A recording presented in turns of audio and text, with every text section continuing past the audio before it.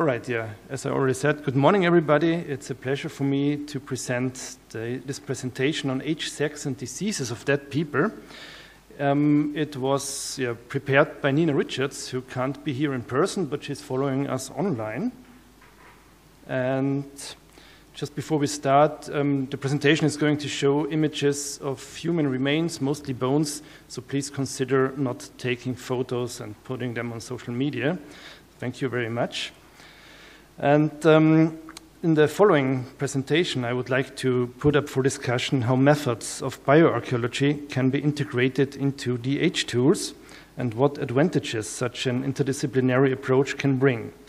To this end, I would like to address what bioarchaeology actually is, what results can be expected, and how research in the humanities can benefit from them. Physical or biological anthropology is a subdiscipline of life sciences or biology that deals with humans, non-human primates, and their environment. Fields of activity include hominid evolution, primatology, human behavioral ecology, and of course bioarchaeology. Bioarchaeology is the study of past communities through the analysis of human remains, which usually come from archaeological excavations.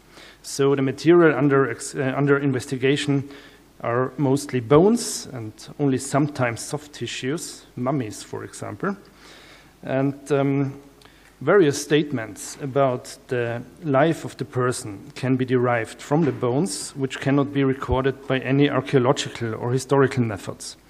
For example, the individual age at death, the body height, or the biological sex of a person can be estimated from bones and teeth. Structural changes also provide information about diseases and habitual stress, such as workload during the life of the individual.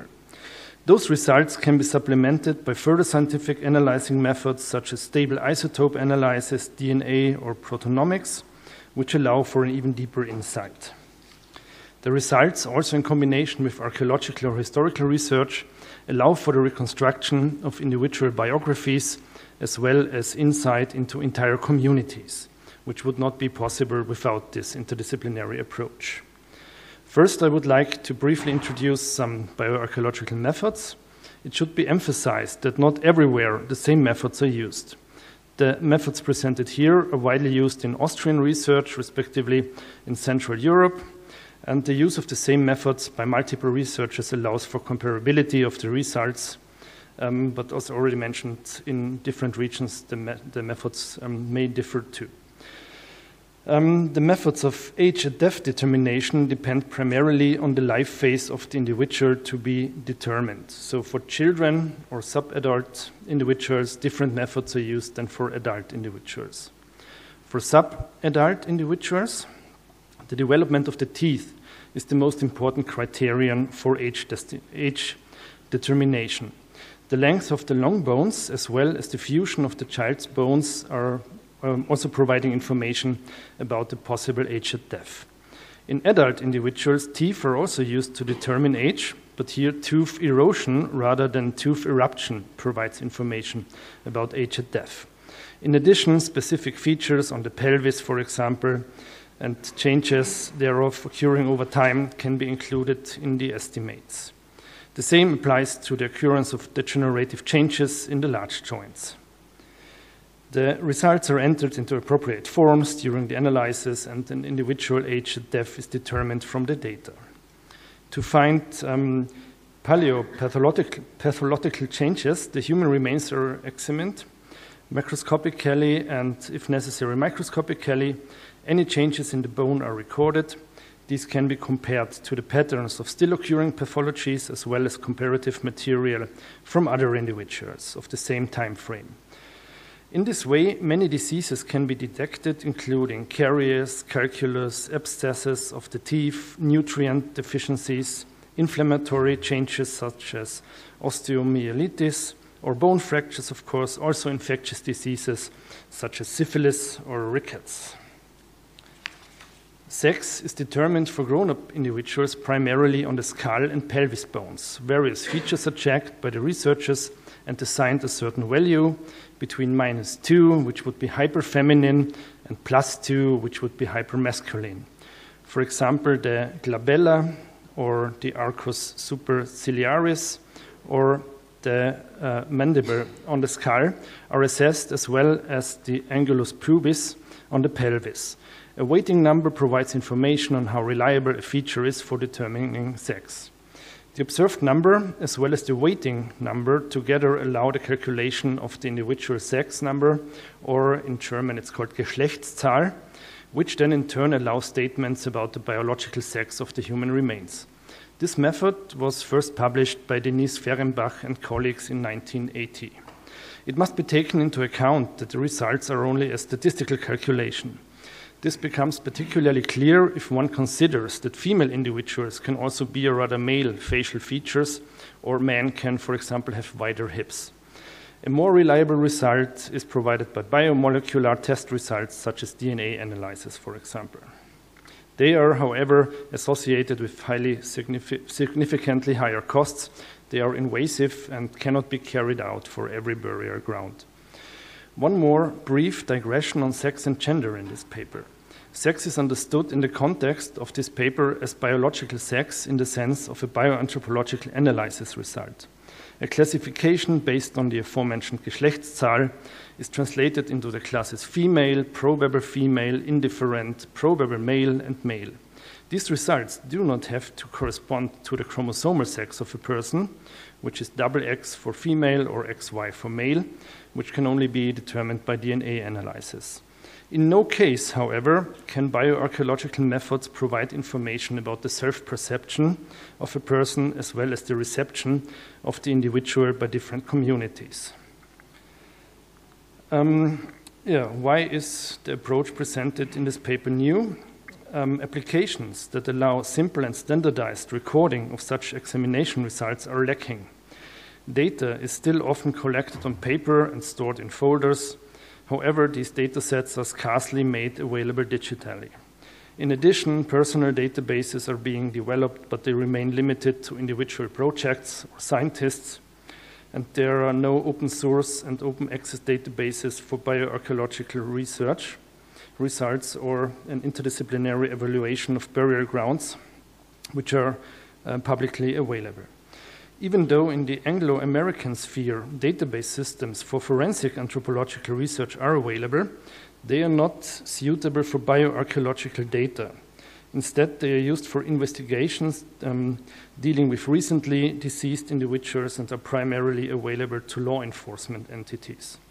Other methods than bioarchaeological are used to identify the deceased.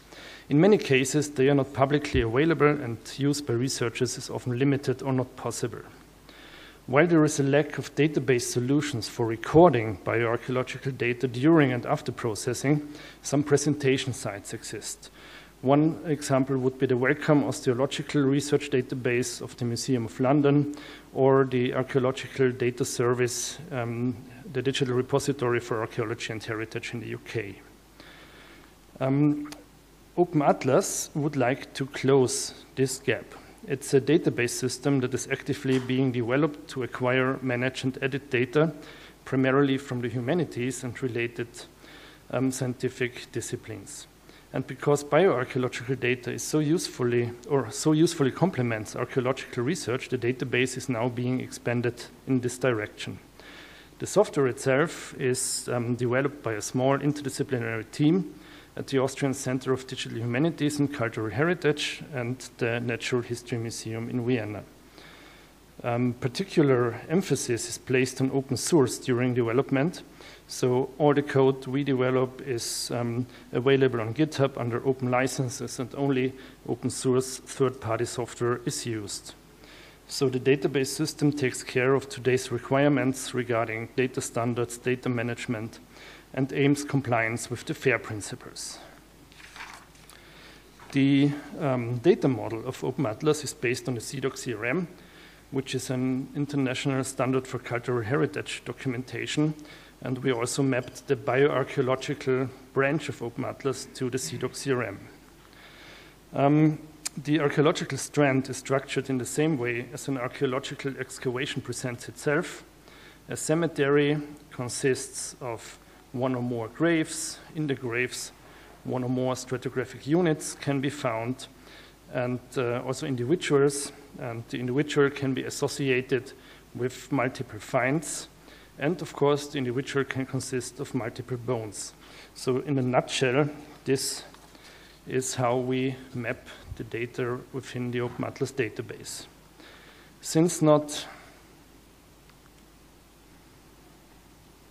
every researcher will have the time and resources to deal with the complex data model in detail, the software offers a solution. The data is entered via user-friendly forms that can be customized and mapped to the data model in the background.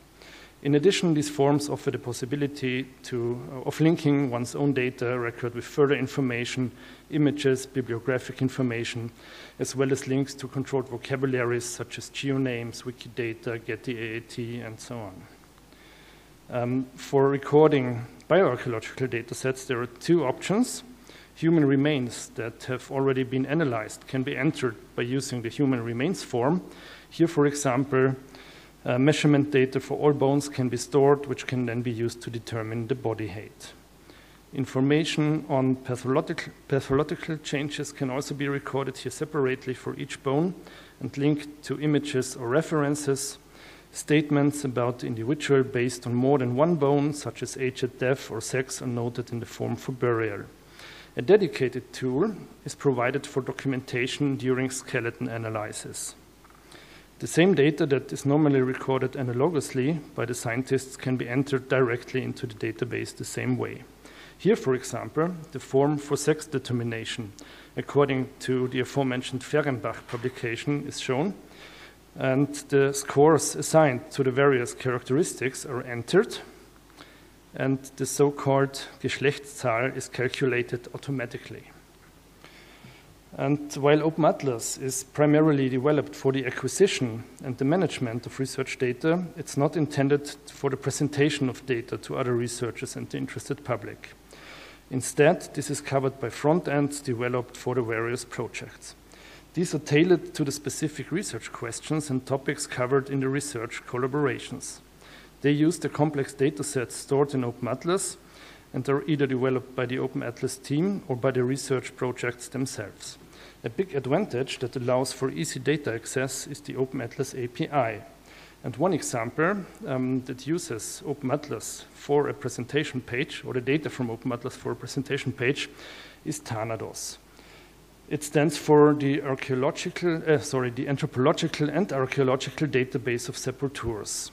It's a project carried out at the Natural History Museum and the Austrian Academy of Sciences, and it was led by Nina Richards and me. And the goal of the initial phase was to record all so far published archaeological and anthropological data sets on early medieval cemeteries from the area of present-day Austria.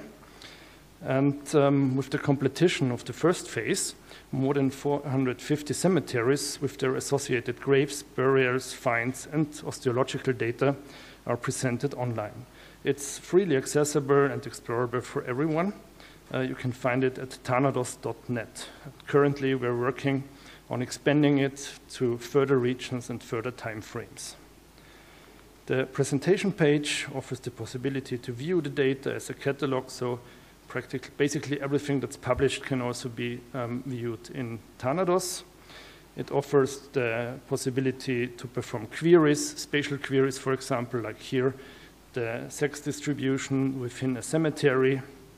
Each cemetery has its own dashboard showing basic parameters on archaeological finds and features, like here the age at death distribution or the sex distribution. And you can also do inter-site comparisons in order to compare different sites to each other. It offers various possibilities to explore the interdisciplinary data. You can carry out global searches, like, for example, search for graves that contain words, or pathological changes, even combine them, like here, search for graves of female individuals that contain finds of gold or gilded finds. And we also included anthropological data and presented in the Thanatos web interface, and it's also included in all these features. For example, where the chromosomal sex is known due to DNA analysis, it's shown here, which is very useful because you can't determine the sex of a subadult individual so clearly, but with DNA analysis. As already mentioned, different methods are used in physical anthropology by different schools, and they are also taken into account in Thanatos. The best example is the determination of body height and its presentation. For determination of body height, the preserved long bones are measured in a set way, and depending on the method chosen, different bones are used and then multiplied by coefficients to reconstruct the body height. Depending on the method used to calculate, this can lead to different results. If one wants to compare different sites with each other, it's therefore important that the results for the body height were calculated with the same formula. To facilitate this, Thanatos offers the following possibility. At the moment, 5 different methods are available with the methods after Bach, Breitinger, Pearson, as well as Trotter and Gläser. If other projects or scientists need further calculation basis, a simple extension is also possible to do this. This allows a high flexibility and for many different scientists to use the presented data for the further research. So once the bones are measured in this set way, Thanatos calculates on the fly the average body height of the very individual, and then also for the whole cemetery, so you can combine them on an individual level or even on the level of the whole site. And to conclude my, or let's say Nina's presentation, I want to emphasize on the following points. By processing and presenting interdisciplinary data, more far-reaching statements are possible, and combining anthropological and archaeological data sets provides new insights into the lives of past communities. Open Atlas and Thanatos can show that the methods and results are easily addable to DH software. Nevertheless, DH applications to these issues have not yet been developed to a great extent. All research data shown today and all data acquired in the future are and will be made available online for everyone as open access in accordance with the FAIR principles and on a state-of-the-art presentation site. And with these points,